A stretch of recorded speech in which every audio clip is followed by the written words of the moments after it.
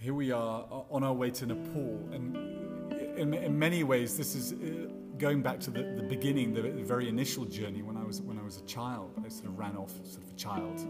I was actually sort of a young adult, a late teenager. I sort of ran away at the age of 17 to Tibet. And I ran away from many things, and sort of ironically, it's almost 30 years later, I'm back again in the Himalayas. I feel very much it's my spiritual home.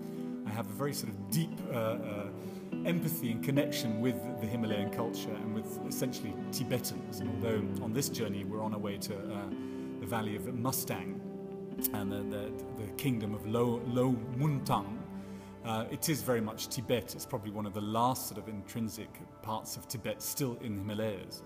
It's a sort of fascinating kingdom which I'd never actually been to before, and I'd sort of desperately wanted to go for about 20 years.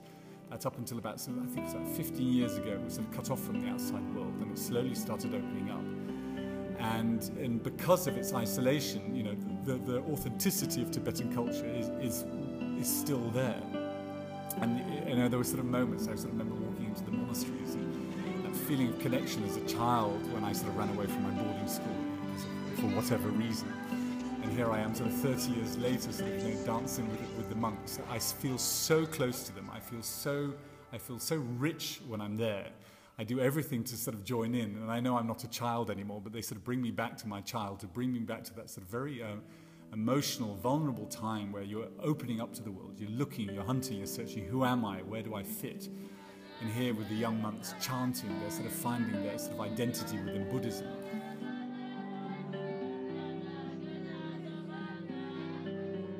But you can have a very deep connection with it. You can have a deep connection with the light, with the sound, with the spiritualism, with the environment, with the monasteries, with the mountains, with the wind, with the rain. I mean, often I spend, you know, days walking through the Himalayas with no shoes on. I think it's extremely eccentric, but I feel utterly connected with the ground, with the soil.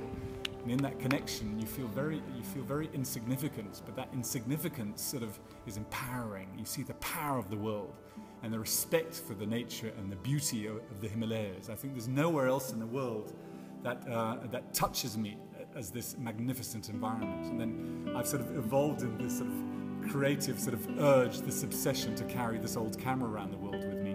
But it's not about the photography. It's about that sort of that hunt, that focus, that sort of that alignment of feeling, of experience with the light, with the wind, with the snow, with the prayer flags, with the chanting of the monks, all bringing it together. And it's for me, it's pure happiness. It's pure happiness in what I experience. And after sort of 3 weeks walking through the Himalayas, you feel your body again. You become attuned and you become one.